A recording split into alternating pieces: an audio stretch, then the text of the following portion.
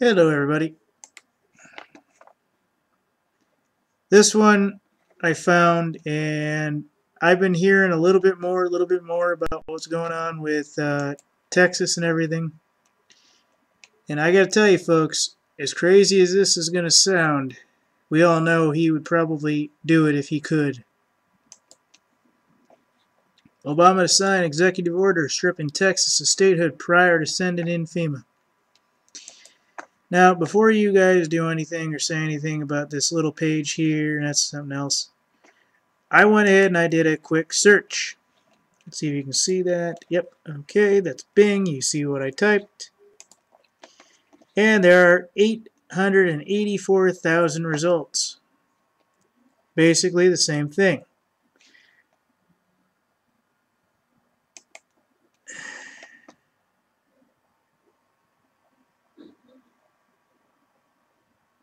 I know I'm going up. Give me a second. I'm looking to see if there's anything major here. Here's from Yahoo.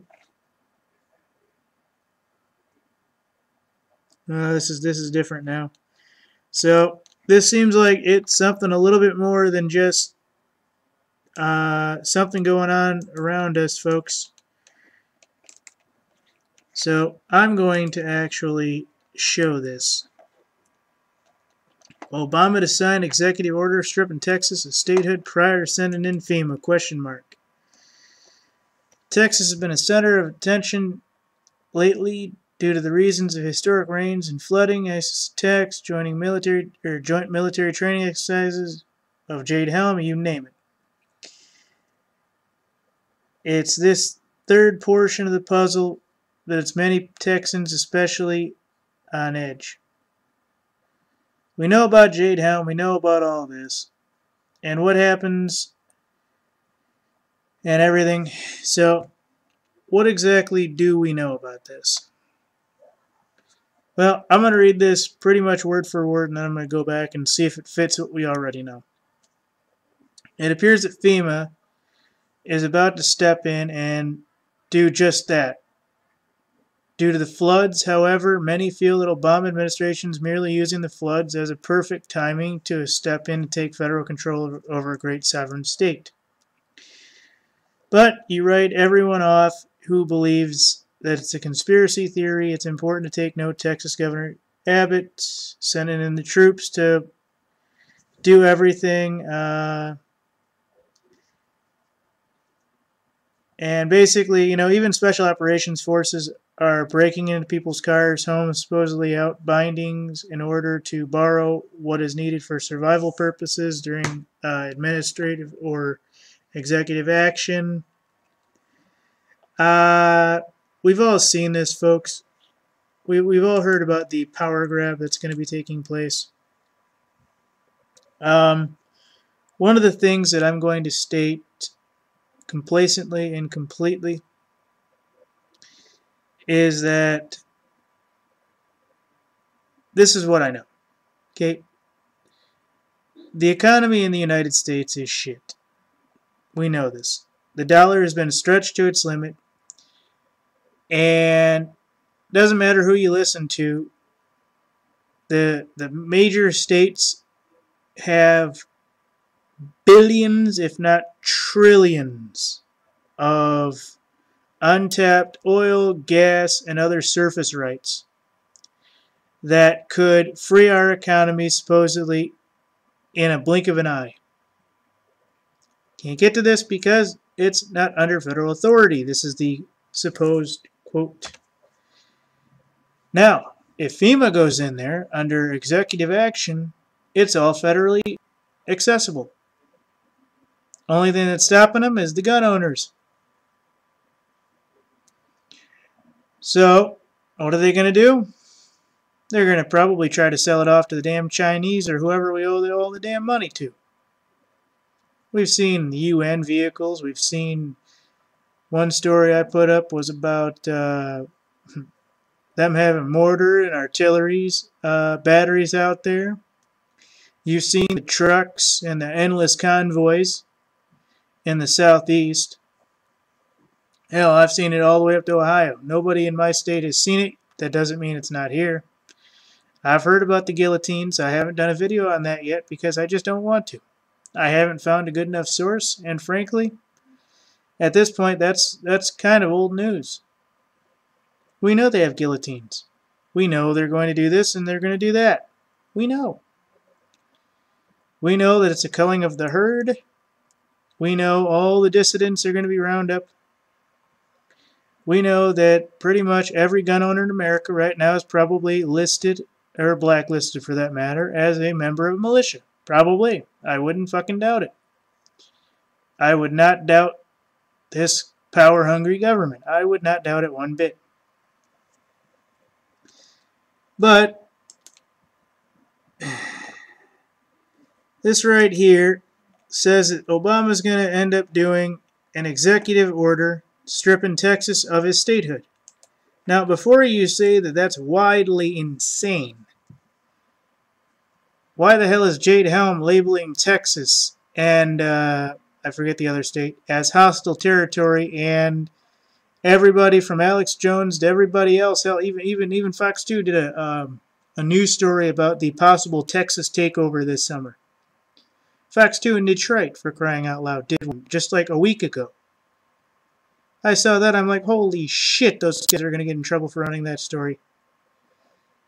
And they were doing it from the, yeah, I think it's from the economy part, saying that there's like $72 trillion in the Southeast in surface rights that we can basically pawn off as extra income to inflate our dollar.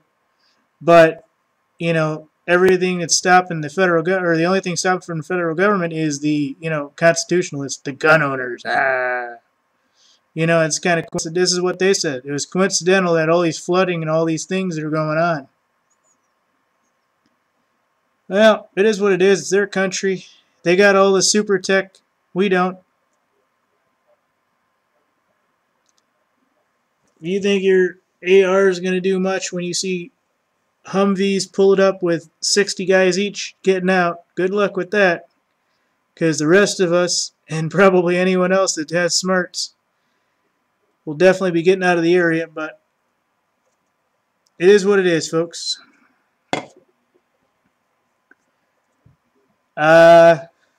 If this executive action does go through, though, which I have no doubt in my mind that Obama would do it in a heartbeat, shit would hit the fan within hours. Shit would hit the fan within hours.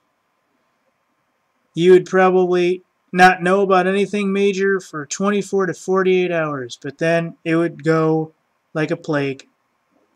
And it would come to where you were in hours and days. It wouldn't even be a week before the troops were on the ground. And your SWAT teams were walking up and down with national authority and pulling people from their homes going, "You are a dissident. You are a resistance person. Damn you, shum bitch."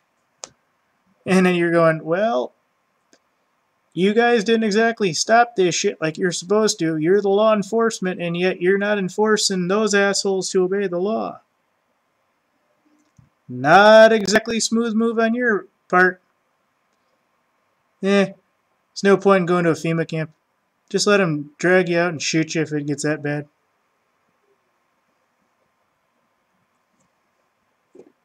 Get yourself thrown in jail. They'd probably drag you from the jail and then still put your ass in a FEMA camp. I don't know what the rules are at that point. I'm just guessing. You got that listing on you that says FEMA camp. You're probably going to go to a FEMA camp. My ass is probably going to go to a prison. And, well, this thing actually happens. You know, have a big barbecue. Get all the family together. Go to your place up north. Do whatever you need to do, folks. Because this sounds like it's going to happen. I mean, they don't have nearly 4,400 troops plus on the ground with international guys sitting around for nothing. Okay? So you might want to start sharing this and everything. Because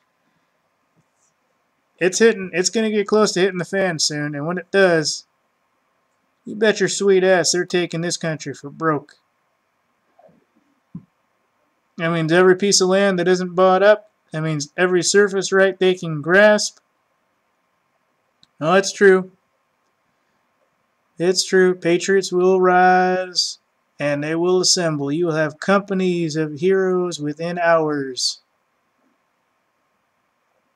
But, you know, it's all in the cards. I mean, either way, you figure 20% or 25% of any major population will be dead within the first week or 2 weeks of any grand scale massacre. So that's a quarter of the people you know. Boom, gone. 3 days. First 3 days. How would they do that? Have to be a nuke or EMP or something. They'd have to cut off the electricity and let everybody starve to death and say, we're doing the best we can, honestly. Oh well.